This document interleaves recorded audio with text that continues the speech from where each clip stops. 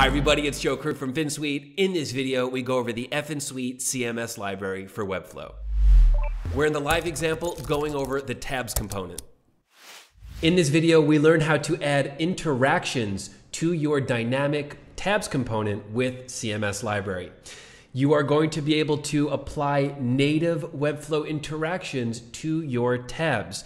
This video is only covering those interactions, and if you don't know how to set up the tabs with CMS Library, please go back to example 1 where we go over this in full. This video is only about correctly applying the interactions. First, let's go over the tab change interaction that we have as an element trigger. Inside of our native tab component, if we select one of the tab links and then go to element trigger, we'll see tab change be something that can be selected. And if we go to tab change, we are going to be able to apply an interaction when a tab comes in and when a tab goes out.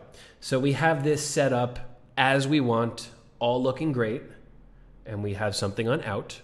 And what we really need to know here is that this must be applied on the class level, not the element level.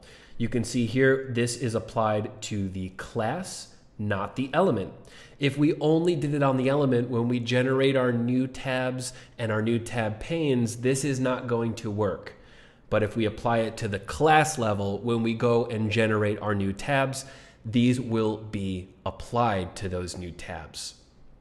Excellent.